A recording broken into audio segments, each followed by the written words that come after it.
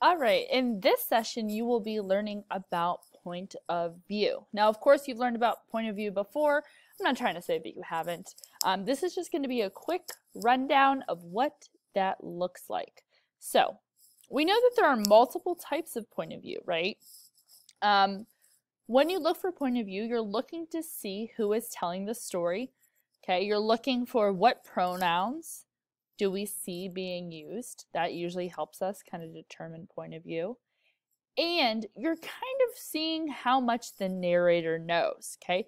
Do they have the full or partial point of view, right? So can they tell everything about the story or only some things about the story?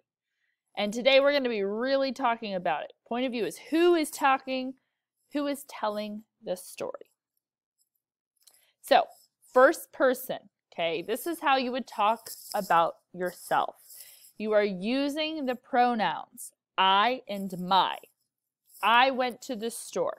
I picked up some sandwiches. I ate the sandwiches with my friend, okay? The narrator is telling the story and is/was in the story. And often the narrator shares a lot of their feelings because it's them telling the story about themselves. Okay, so they're often telling you the inner thoughts and feelings. So usually that's what you can look for. That's why that guy's pointing to himself. Me, my. The next one is second person. This is very rare. But I will tell you, we've read a text like this before, and I'm going to kind of explain that in just a second. This is where the main character, the narrator is using you. The word you as the pronoun. You will go to the store, you'll see a sandwich. You will pick up the sandwich and you will eat it with your friends. You is the pronoun.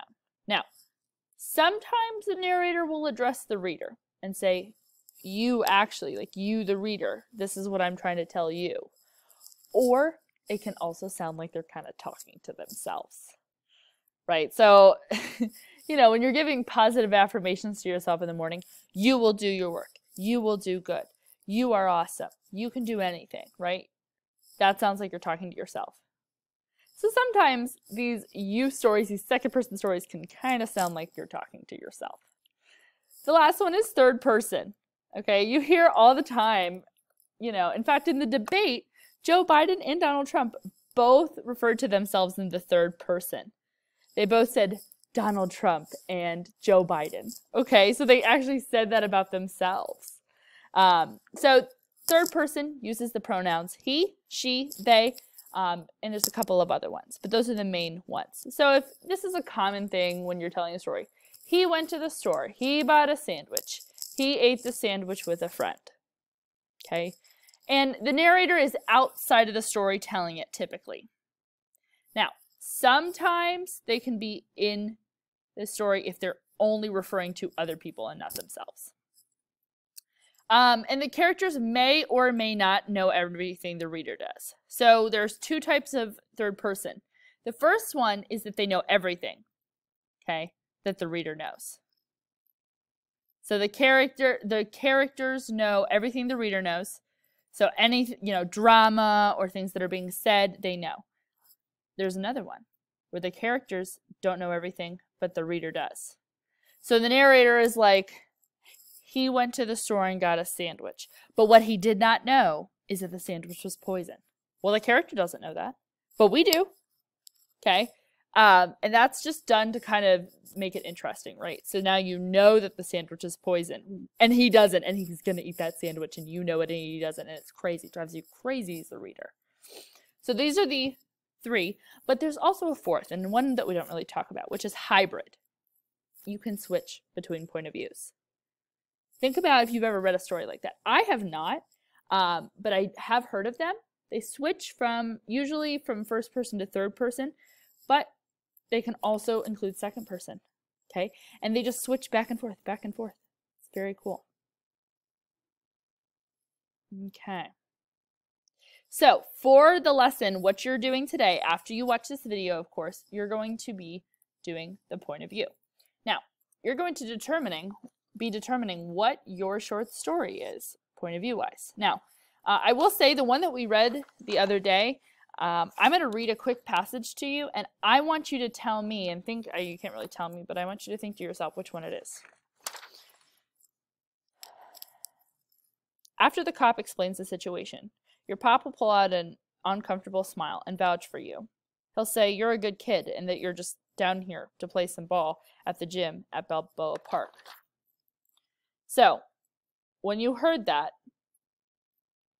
think to yourself, what pronouns is this guy using?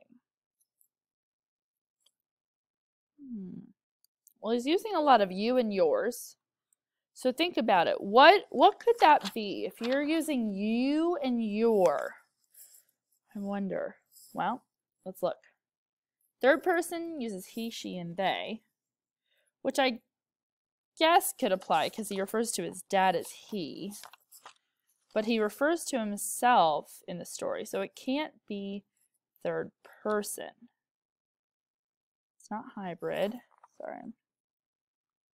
What about second person? Oh, maybe. Let's look at first person. The pronouns I and my. He doesn't say those. He doesn't say that in there. So my thought is that it's probably second person because he's using you and your. Right? Kind of sounds like he's talking to himself. Yeah. So this is second person. Now, when I go do the discussion board, I'm going to say, okay, what point of view is the short story? Second person. Now, I'm not going to leave it at that.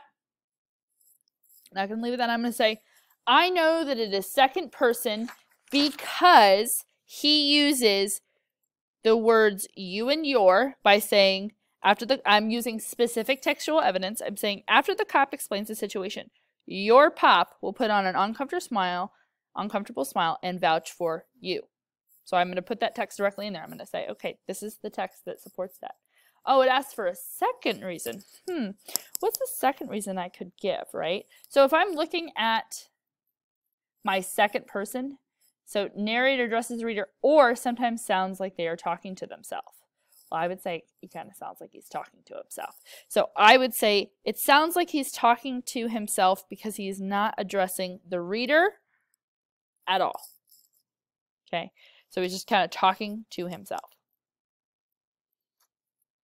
And that's what you're going to put. Okay. Now, if yours is in first person or third person, you need to back that up with 2 reasons. Okay, and use textual evidence for full credit. Now, this discussion board can be found under the Unit 2 discussion board folder. Okay, it is mastery, so make sure that you do it. I will be checking it. Okay. Yeah. So you'll have 10 minutes to do that, just like the other lesson. You're going to have 10 minutes to do this discussion board. And then we will come back into the room at the time that I just gave a few minutes ago. Okay? All right. I think we're good. Bye, guys. Good